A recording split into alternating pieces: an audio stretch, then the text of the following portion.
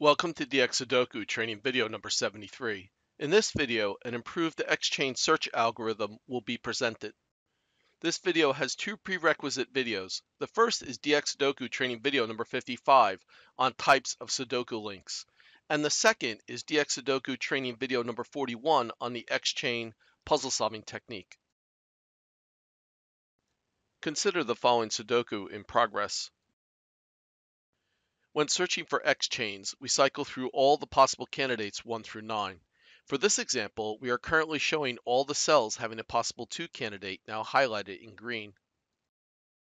Once we highlight all the cells having a possible 2 candidate, we search for all the cells having an either-or link.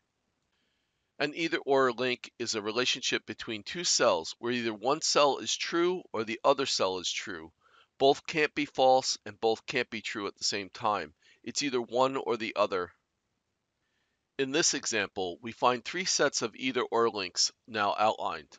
The first set is in the house making up row 2, the second is in the house making up row 9, and the third is in the house making up row 5.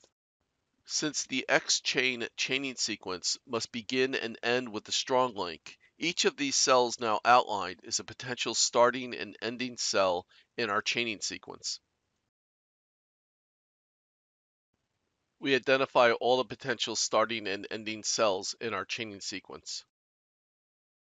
Next, we choose cell 2, 3 as our starting cell in our first attempt to create a chaining sequence.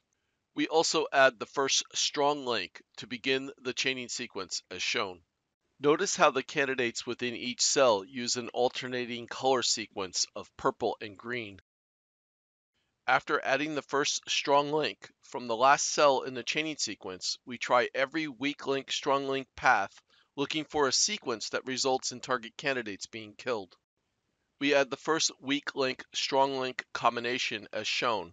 We have a weak link between cell 2, 7 and cell 9, 7, and we have a strong link between cell 9, 7 and cell 9, 4 as shown.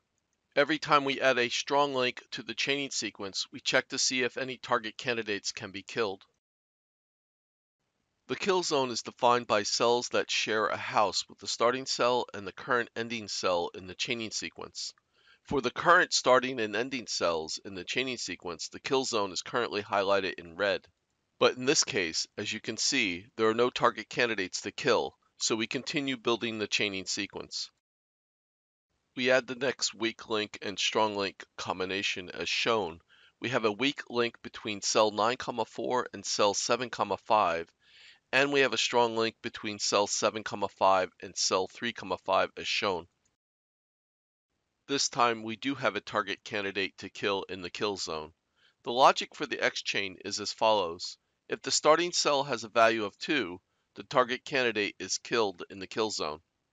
If the starting candidate is not 2, then the logic of the chaining sequence kicks in and we end up with a value of 2 in cell 3, 5 as shown. This also results in the target candidate in the kill zone being killed. So the logic for how the X-chain works can be summarized nicely. Essentially, we end up with having an either-or link relationship between the starting cell and ending cell in the chaining sequence. And since there is a weak link relationship between the starting and ending cell with each target candidate in the kill zone, we must conclude the target candidate in the kill zone is a non-possible candidate. We remove the non-possible candidate from the puzzle. This completes dxSudoku training video number 73. Please support dxSudoku. Thank you for watching.